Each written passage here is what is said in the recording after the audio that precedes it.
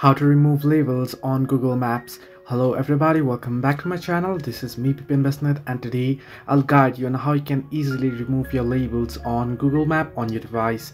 Now the process itself is quite simple and easy, so let me guide you through. First things first, what you want to do is you want to open up your Google Maps. You'll get an interface somewhat like this. At the bottom you can see various options. You can see explore, go, saved, contribute and updates. You want to simply tap on saved options there. Now once you tap on saved, if you scroll down below under your list, you'll be able to see the option that says labels, right?